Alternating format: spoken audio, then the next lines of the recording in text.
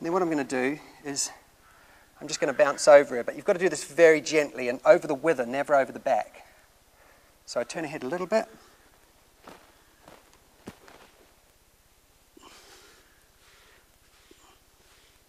And if she stands, like she's standing, that's good. I'm happy with that.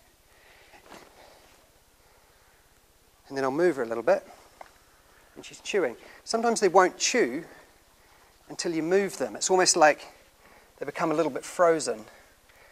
So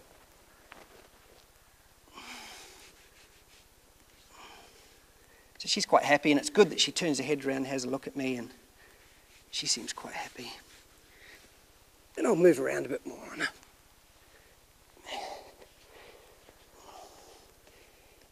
And it's reasonably safe, this, as long as you really listen to the horse.